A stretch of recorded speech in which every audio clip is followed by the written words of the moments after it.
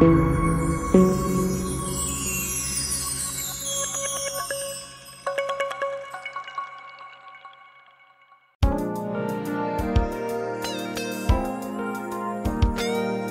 welcome to this week's weekly Pan-African News Roundup on the Kente Business Journal. Here we serve you with all the major news headlines across Africa and the African diaspora. My name is Rahel Akosarido Upuku. In today's headlines, Africa's largest oil refinery has been commissioned in Lagos, Nigeria. China will have access to Ghana's mineral revenue and electricity sales in default of 4 loans, says the IMF. And Botswana is demanding for a greater share in diamond profits with diamond giant De Beers. Now the news in details.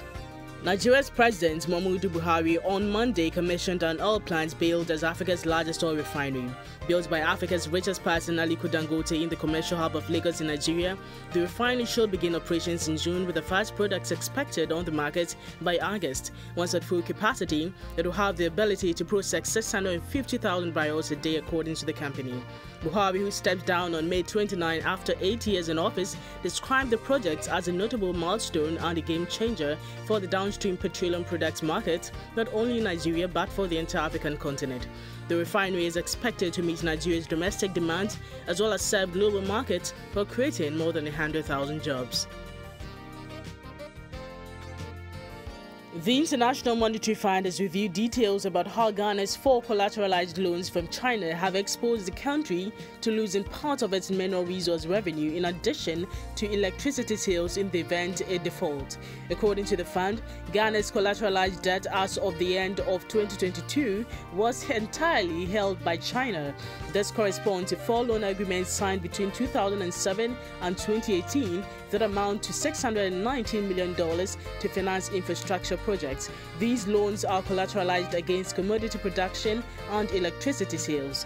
The loan agreement means in the event Ghana defaults on honoring its debt obligation, China has the right to use proceeds for Ghana's oil, cocoa, bauxite, or even the sales from electricity to settle the debt.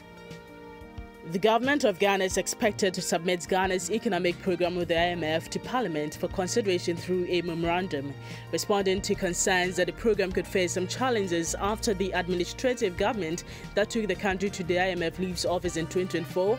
Resident representative of the IMF, Dr. Leandro Medina, disclosed that before the program was approved by the executive board, an IMF mission engaged the various stakeholders, saying a memorandum will be prepared by government and later sent to Parliament, explaining a new financing from the IMF has arrived and how it will be used. He added the IMF was informed that the program was also captured in the 2023 budget. He, however, expressed worry about Ghana's low tax levels in relation to the tax-GDP ratio, which is below 20%. President Mokgweetsi Masisi of Botswana has taken aim at the long-standing partnership with diamond giant De Beers, vowing not to settle for anything less than an improved agreement. The current deal, set to expire next month, grants Botswana a 25% share of rough diamonds mined under the partnership, while De Beers retains the majority. Negotiations for a pact renewal are underway, with Botswana pushing for a higher stake in the profit.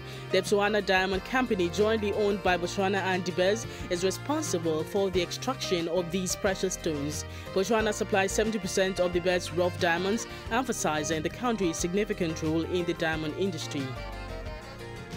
Although Tanzania's foreign exchange reserves have decreased by $600 million during the past year, the administration insists there is no cause for concern and the country's future is still promising.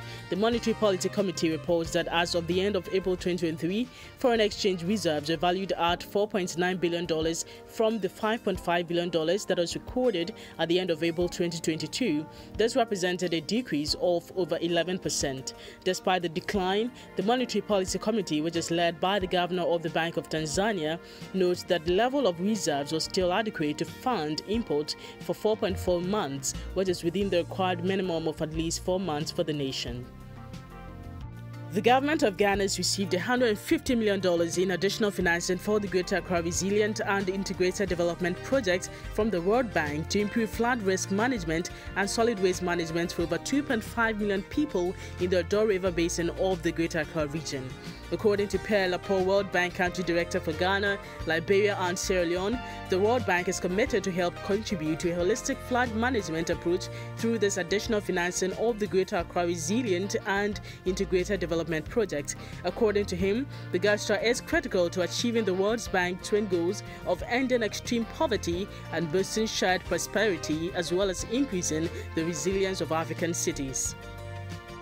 The International Monetary Fund said on Tuesday that it agreed to a $1 billion loan for Kenya to deal with its liquidity and economic difficulties.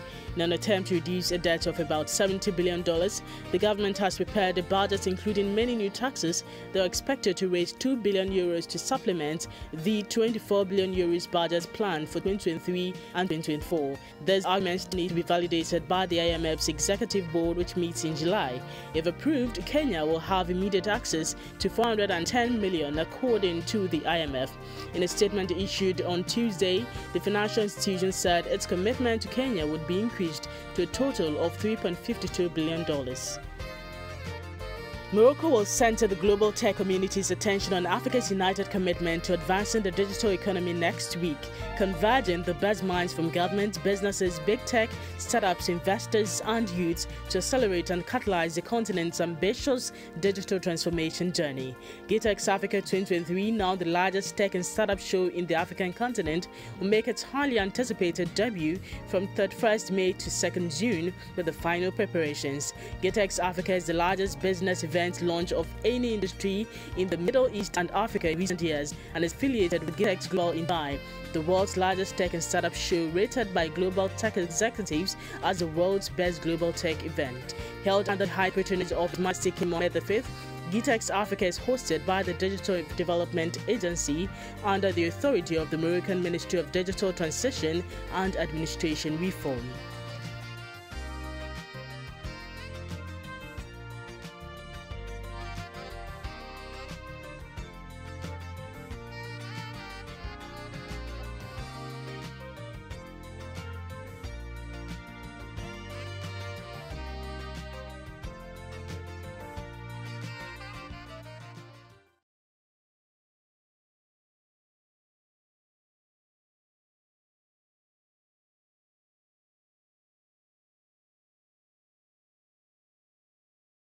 Thank you very much for watching this video. Please do not forget to subscribe to the YouTube channel Kente Business Journal TV and press the notification bell to stay updated always.